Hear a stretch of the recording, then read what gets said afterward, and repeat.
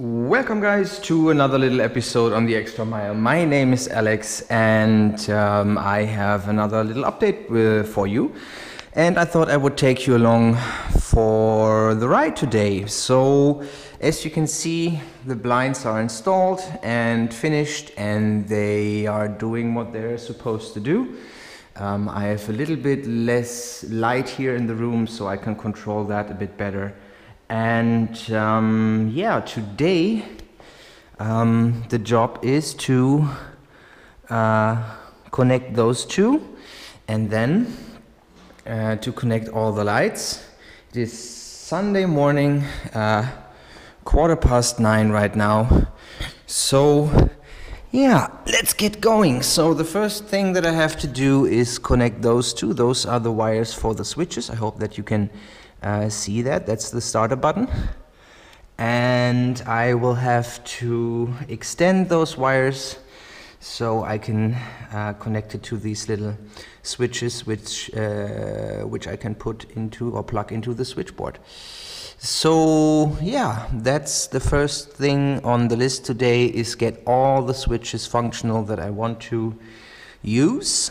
And afterwards I will try to get the switches to light up.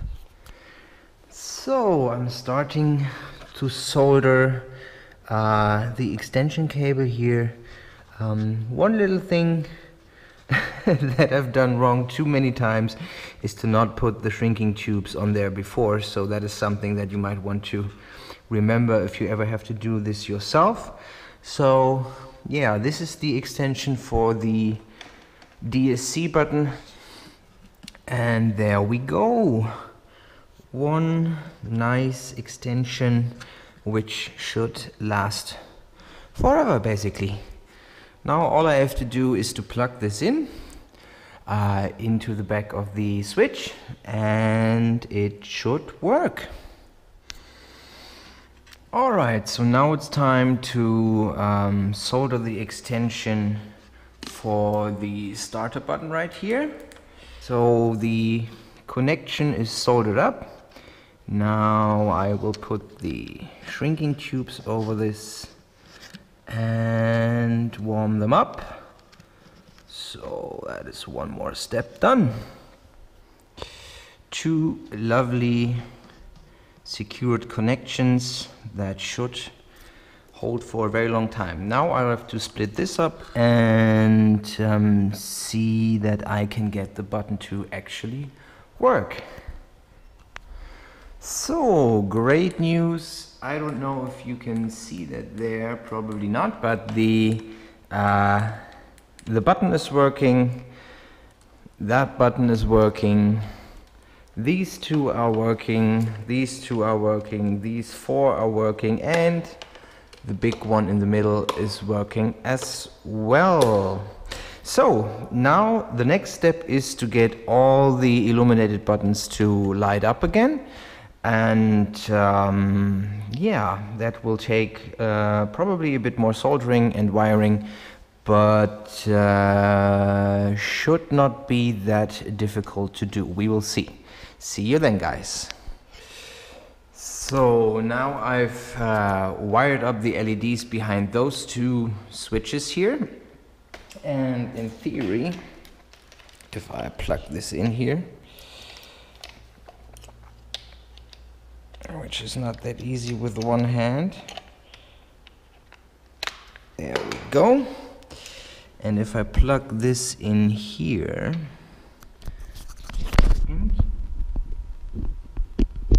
there we go. Then these two should light up, but only one is lighting up. So I made a mistake and I will have to fix that. So after checking the wiring, rewiring everything, checking the switches independently, it should now work when I plug this in, and there you go. Both of the switches light up, and look at that. That's new. So why does it do that?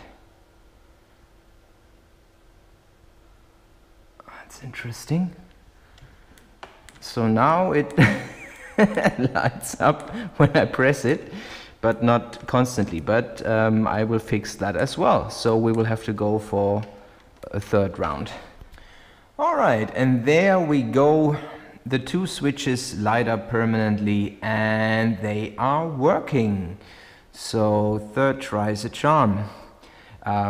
Next up are those two switches in the middle here, and then those 6 switches here. And yeah, let's see how that goes. So another little step completed. Now those two light up as well, as you can see. So when I press this button here, they should go out. Yes, they do.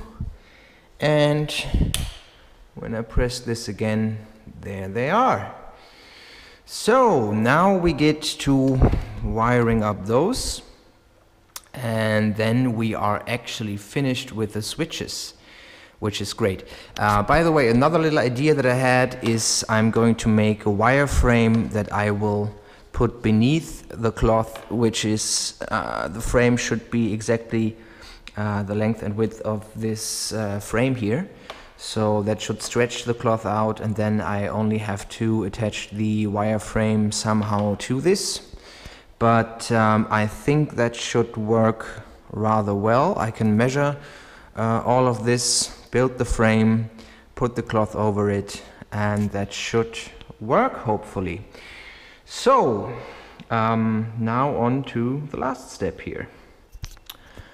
So as you can see, good news, the switches in the middle are lighting up as well.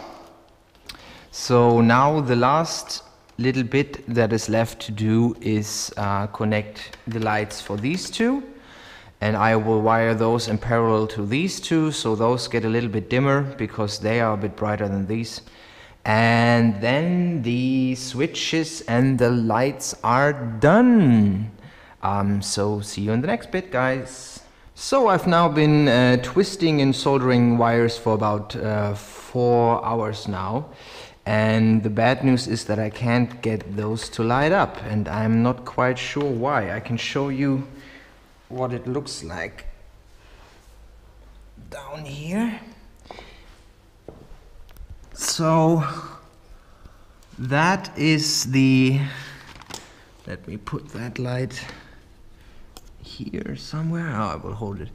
So here we have to insert the pins on the sides of this little port here, and I've now connected 2 different sets of wires to those pins, and connected those to the power source, which should light them up, but for some reason which I can't really explain right now, it won't light up, which is not a super bad thing because the buttons still work, but I still would like to have it all completed. So now I will think about that and go for some lunch and think about that. They did work before, the buttons worked and the light worked, so I'm not quite sure why it doesn't work anymore. But yeah, we will see. This is it for now today, guys. This is the update for today. I'm quite stoked that the wiring is almost finished right now and that all the buttons work that I want to work. So the next update, I will show you the repaired floor. I will have the pedals installed, and tomorrow I will drive to the shop and get a little plate that I can install here, get a little switch, and then I will wire that up as well, and that will be basically my light switch. So yeah, so far so good. things are moving along nicely, and I hope that I will get the new PC on Wednesday. Wednesday should be the earliest delivery date that I've been told, Friday the latest. And as soon as the new PC is here, I can start to record proper videos. So yeah, see you then, guys. I hope you enjoyed this little update, and I will keep you guys in the loop. Bye bye.